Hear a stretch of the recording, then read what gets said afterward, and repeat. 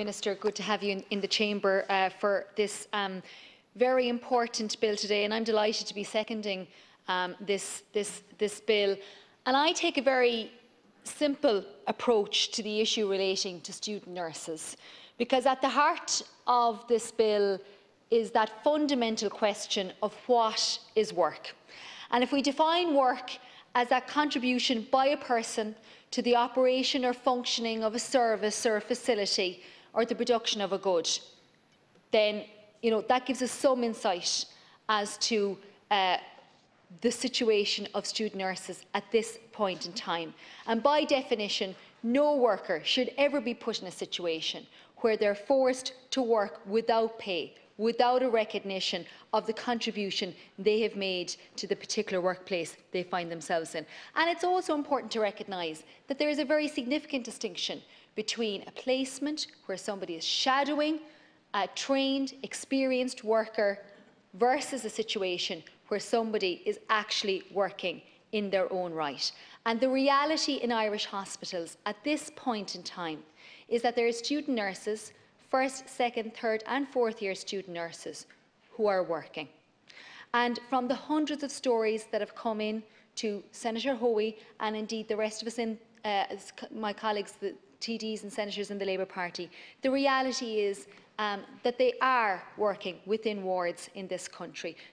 Students telling us about having to tend to patients on their own, a third-year student talking about having to sit and explain to a dementia patient about why staff are wearing masks, having to spend time with that dementia patient. Another saying that she felt like she was being treated as just another number to help out when staff are under pressure. A second-year student talking about being told to break the bad news to a family. And a third-year student saying that she was given the responsibilities of a qualified midwife. And there's a reason for all of this, and it's because of the huge staff shortages we're seeing in Irish hospitals at this point in time. Over the past 12 weeks, we've had 14,322 incidences of COVID amongst healthcare workers in our hospitals. Nurses and healthcare assistants have made up over 50% of those numbers. Minister, these are figures that you know well, but that's over 7,000 workers either isolating and their close contacts, the vast majority, having to stay out of work for a period of time, which is obviously putting enormous pressure on the health system. So it's not realistic to expect that student nurses are having the luxury of being able to shadow trained workers. They're having to work to contribute to the work that's being done. And I suppose government faces a choice here.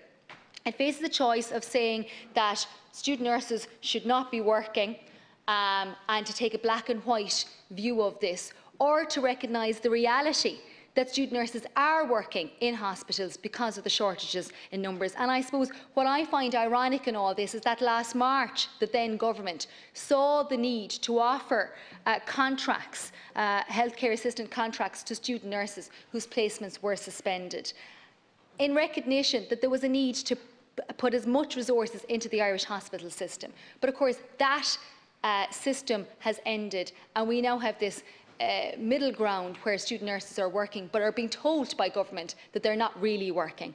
I just want to conclude on this and say, Minister, you find yourself in a situation where you have inherited a huge staffing deficit within the Irish hospital system, and that has been hugely exacerbated by the pandemic. And we know that the pressures within the Irish hospital system over the coming years, because of ageing, because of the incidence of chronic diseases in this country, the staffing demand is enormous.